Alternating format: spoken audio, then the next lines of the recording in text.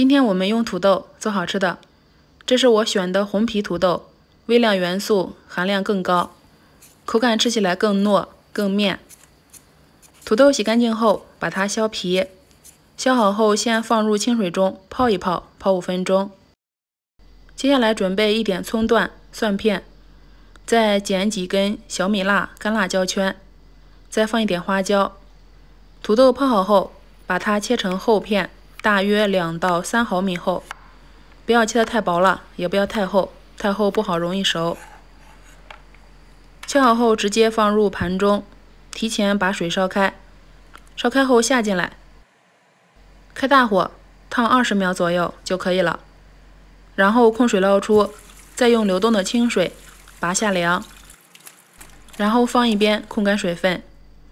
准备一个小碟，向里面加入1勺花椒面，喜欢吃孜然粉多加一点孜然粉，然后再加入一点花椒面，1小勺盐，1小勺白糖，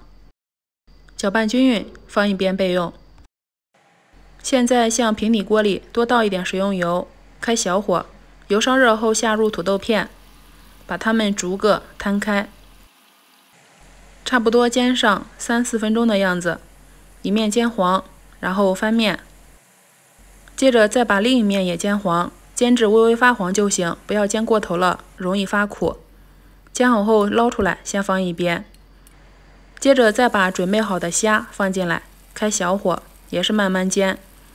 一直煎到虾皮酥脆，差不多5、6分钟的样子就行了，像这样。然后也把它捞出来，放在一边。现在把之前准备好的香料放进来，开小火炒出香味，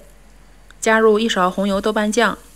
开小火继续炒，炒出红油，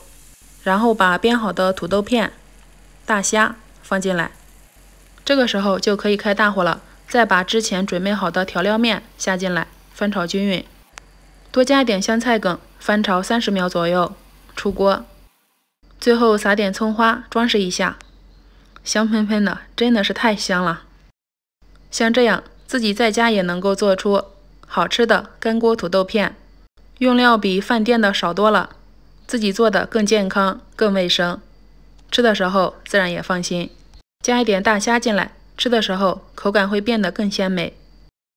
出锅后不用装盘了，直接放在锅里面，这样可以保持土豆片的热度，吃完的时候土豆片依然是热乎乎的。喜欢的话就试试吧。今天的分享就到这里了，谢谢您的观看。